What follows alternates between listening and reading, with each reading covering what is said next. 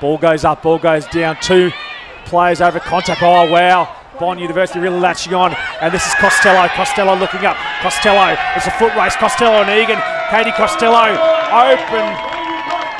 open the door. Costello goes under the post. And that was a really good effort by Griffith Uni, but just that turnover gave Costello the opportunity. Yeah, that was Costello's try on paper, but Diaz seumanutafa's try.